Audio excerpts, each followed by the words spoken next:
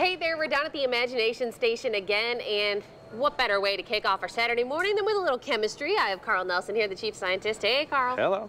So put your safety glasses on. We're going to get right into it because this reaction takes a few minutes to happen. All right, and we only have a few. Minutes. All right. So you've got 3 beakers of liquids here. Yes, we do. What I want you to do is start with the smallest one. You're going to pour it into your flask. Okay.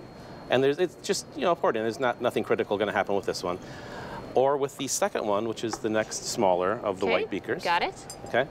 And I'll tell you what this is going to do once we actually get everything inside. Yeah, now, this last one is the one that's kind of going to initiate the reaction. Okay. So what we're going to want to do is we're going to pour this one in, pull the funnel away, put it down, put the stopper on, and start mixing. Alrighty. Okay. Ready? So, yep, go ahead and pour it in. And you can immediately see something starts to happen there. But what I want you to do is just go ahead and mix it up. And oh boy, it looks pretty sludgy. Yeah. What we're actually seeing there Yours is is sludgier than mine. silver. Is that a word?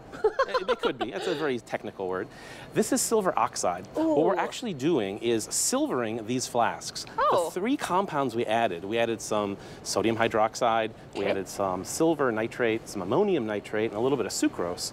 And all 4 of those sort of combine together to create silver ions. Okay. Silver that is plating out as metal as well. So this is kind of like is it a right thing to say that it's sort of like mercury glass in a way? Is it going to give us that look? Well, it's going to actually coat the entire surface very cool. with silver metal. Oh, this is looking, oh yeah, all This right. is how mirrors were made. Oh wow, right? Originally. back in the day, right? 1835, a German chemist came up with a way of silvering glass using only chemistry. Wow. Be careful a little bit, you're squirting a little bit of that out, and some of it is a little corrosive, so we don't want to fling that too far. It's on my hands, all right. That's okay, that's why I got the gloves on. Okay. But you know what, I think you've probably accomplished the goal here. Yeah. If you can compare our flasks with this one. That is so cool. It's clear. a little bit hard to see, but I don't know. Jag, can you see that pretty good? All right, yeah, that is so neat.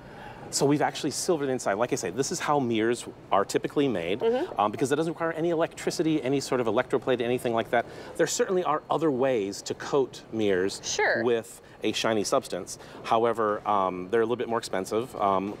You could do vapor deposition, you could do sputtering. There's all a variety of ways, but this is so clean, so nice.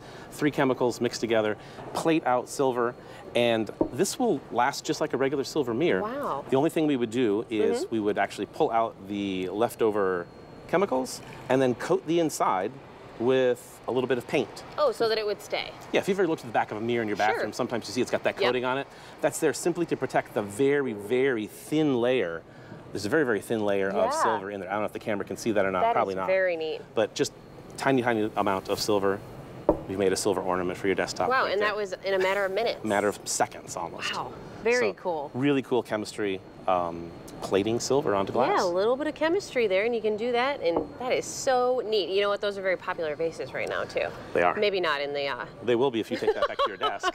Yeah, there you go. Well, hey, a little bit of chemistry to get us started here on this Saturday morning. Always a good time to be down here and taking things on location. Mixes it up a little bit. Just a reminder, it is Saturday. That means Lucas County children 12 and under, they get in free with a paid adult, and as always, they're always doing hands-on experiments here, so get down and enjoy.